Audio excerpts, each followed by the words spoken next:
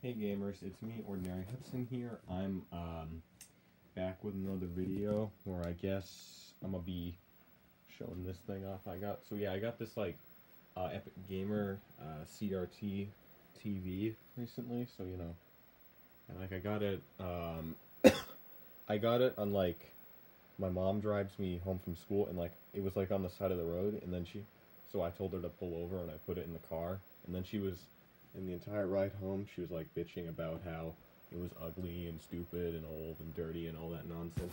And so you know, this is pretty gamer. I like it.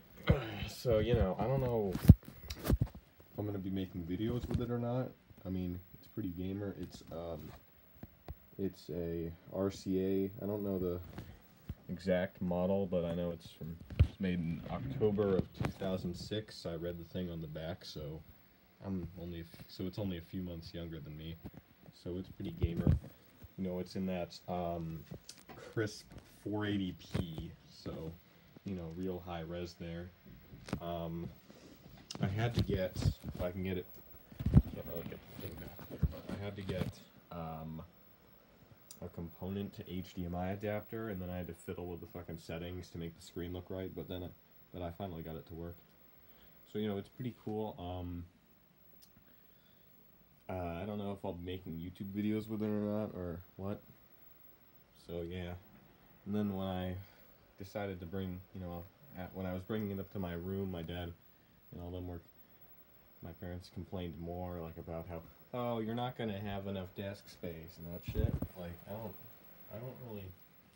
I have enough desk space for this. I don't know why they were saying that. I think just in a last ditch effort to make me not want to bring this in the house.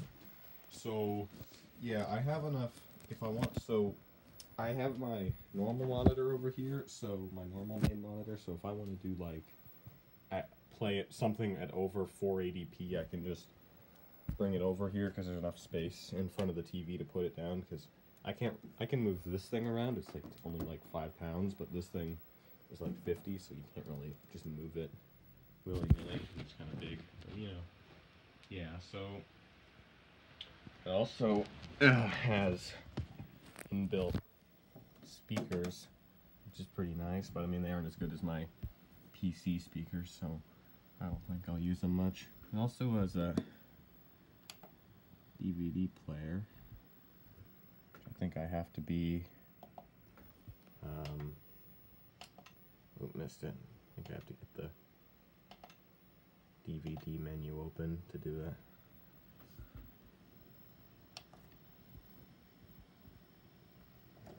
Yeah, I can play DVDs on this, which is pretty neat. I don't see very many modern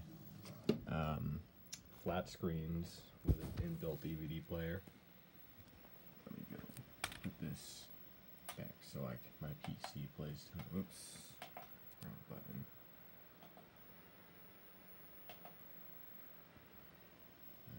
Yeah, all right, there we are. It's back. So. Yeah, this is pretty cool. I'm having to record this on, I had to borrow an iPad from my parents because I don't have like a phone or a camera. But you know, who cares about that? This thing's camera isn't bad. And it has this little zoom thing, which is kind of neat. So yeah. I don't really know where I'm going with this, but you know, yeah, this is pretty cool and good. So, yeah, I don't know what I'm going to do with this. Probably going to make, like, Epic Gamer... I don't know if I'll make Epic Gamer videos with this or not, if I'll find a way to. Either way, the most important use for this, though, is... Let me, if I could just fire up Brave, is, this is the ideal device for, viewing Michael P. productions. This is the way Michael P. was meant to be viewed, as you guys can see here. Now, I don't know what suck means. I think it means, like, congratulations in another language. And, yeah, so this is a pretty good Michael P. viewing device, too. Just kind of one of the main selling points of it. Sometimes it's a bit hard to read text on it, because it's so low res, but other than that, it's pretty gamer. So yeah, that's about it. I'm gonna see you guys in the next video.